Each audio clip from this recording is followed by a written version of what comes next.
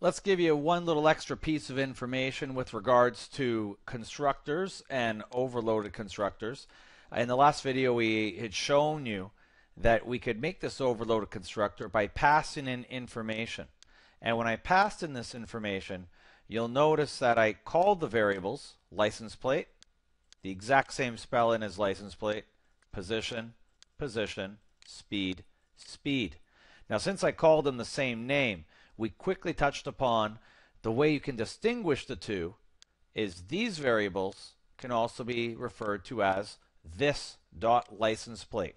This car that you're creating, its license plate variable. Well, that's that, right? This car's position, this car's speed. And then you set them equal to the variables passed in.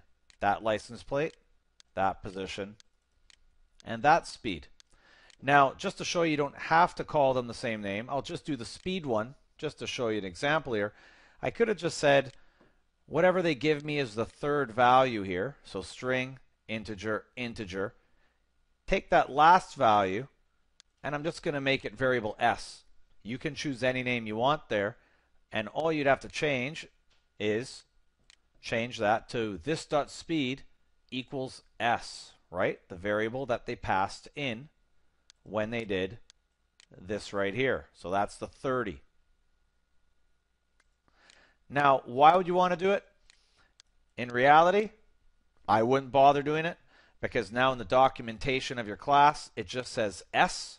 It was much better when it said speed because that's what it was. You were passing in the speed.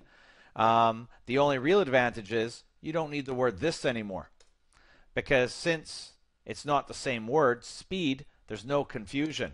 That's speed, that's speed. So it knows that that's the only speed on this entire page inside the class, right? So you don't need the word this. But for this course, I would just get used to actually leaving it the way we had it and doing that and doing that.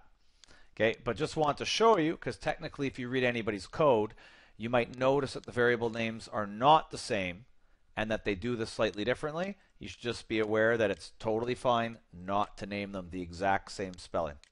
And that's really it about that video. See you in the next one.